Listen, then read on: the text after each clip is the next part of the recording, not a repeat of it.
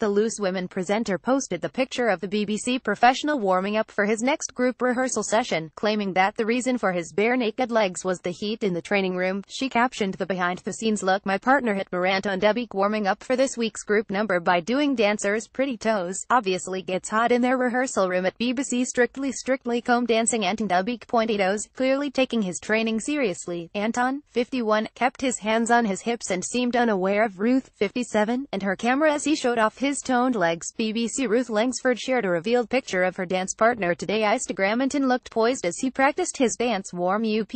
Anton could be seen training for Saturday's show. "Wow, this has got my attention. Anton looking fine, I must say." Instagram user shocked to see the Strictly veteran in a different light. Fans took to commenting on his impressive physique. "Wow, this has got my attention. Anton looking fine, I must say." One person complimented. Another fan couldn't hide their shock at the image, saying, "Wow, he looks different," while another could only appreciate the dancer's muscled body. "Anton, what great legs you have."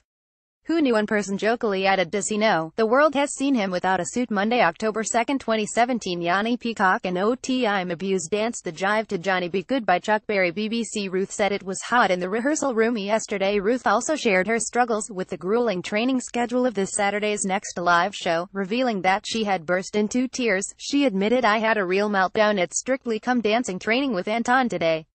Well, not meltdown as in anger, I just started crying." The This Morning favorite is due to perform the rumba with Anton during the popular talent show's Movie Week tomorrow. Strictly Come Dancing continues Saturday at 6:35 p.m. on BBC One.